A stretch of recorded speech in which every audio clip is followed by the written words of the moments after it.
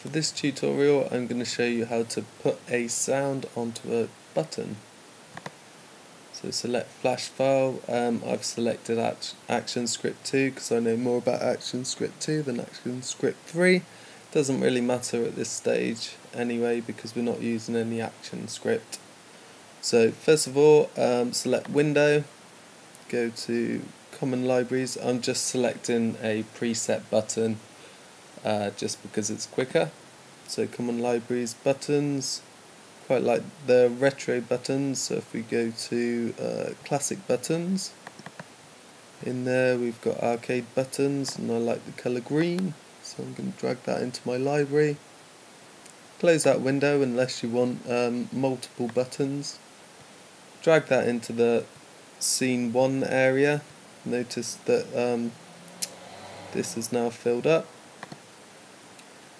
Right, so now we've got to physically import the MP3 file that I want. So if I go File at the top, Import to Library, so that it turns up in my library over here.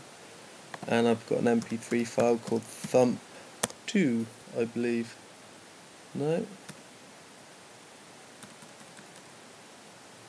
Maybe it's Punch2. There we go, Punch2. Import to library.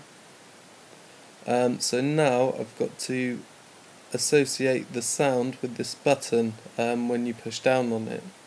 So to do that, if you double click on the button, so you go inside the button, on any of the down functions, which is when I click my mouse, when I left click,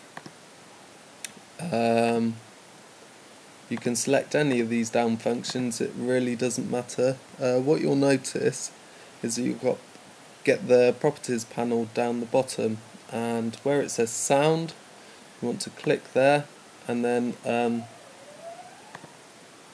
select the file from your library, which is Punch2 MP3 in my case. And now if we test the movie by on a Mac, go Command and Return or Command Enter. Or the old school way of doing it is test movie, so Control test movie, and now you've got a button with sound on it.